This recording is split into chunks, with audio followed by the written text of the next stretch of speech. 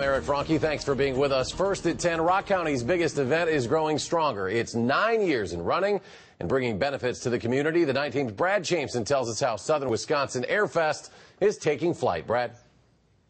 Well, Eric, it was a perfect night for an air show, and the crowd came out to preview this year's AirFEST. Now, 2 jet teams headlined this year's event, which performers say is a testament as to why this has become a premier event. Whether it's the power of jet demonstration teams or the thrill of aerial stunts, an air show brings out the kid in everyone. I have been fortunate enough to be a part of each of the AirFest shows so far here. Susan Dacey has flown in every Southern Wisconsin AirFest. She's seen it grow into the premier event it is today. What this air show brings to it is a lot of variety. What I think the niche I feel is kind of like the old style aerobatics, kind of the barnstormers of way back when. The weekend is only one of 2 performances this year where the U.S. Air Force Thunderbirds and Canadian Forces Snowbirds jet demonstration teams will perform at one venue. It says a lot about Janesville and the community and the support they do for the air show as well as their military.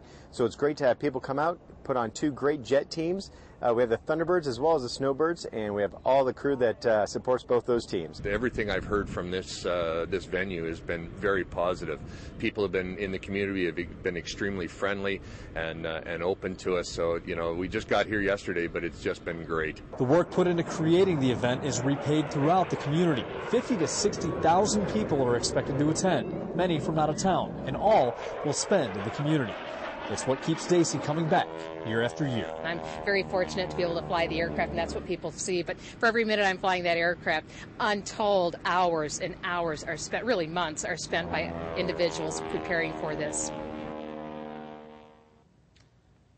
Now, the pilots are just as excited as anyone else for this weekend to finally be here. The weather looks great, and those jet teams are looking to put on an incredible show. And of course, Brad, the city benefits now from all those visitors, but we understand they hope to benefit later as well, right?